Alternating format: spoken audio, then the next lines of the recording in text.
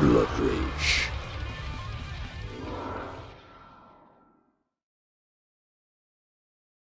And Blood Rage, like Blood Freak, is a classic we watch regularly on Thanksgiving.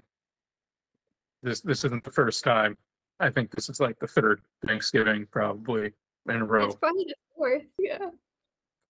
But it's truly a Thanksgiving classic. There's twin brothers.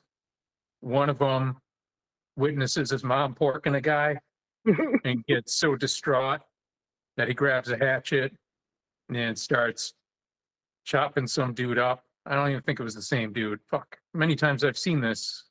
I don't know. I think he goes to another car where people are making out, starts hacking people up, manages to get them to blame the other brother who spends, his childhood in some kind of rehabilitation facility while this other brother is pretending that he's not a murderer, but he is.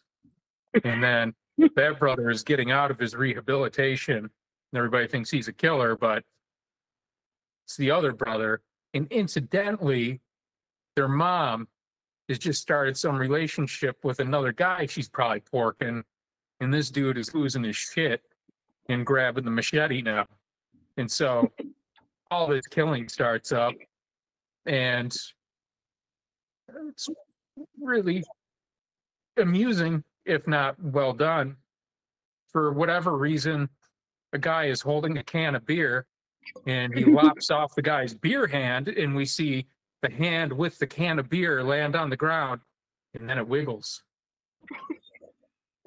And yes, there's no indication that this movie was trying to be funny at any point. He cuts a woman clean in half.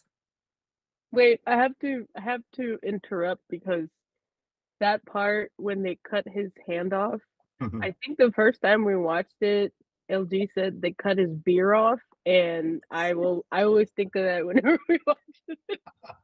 Because it's literally the hand with a PBR and it just falls on the ground. Yeah, that is all. That's a movie, though. Like Blood Rage, that was well done. Let's all go to the lobby to get ourselves a treat.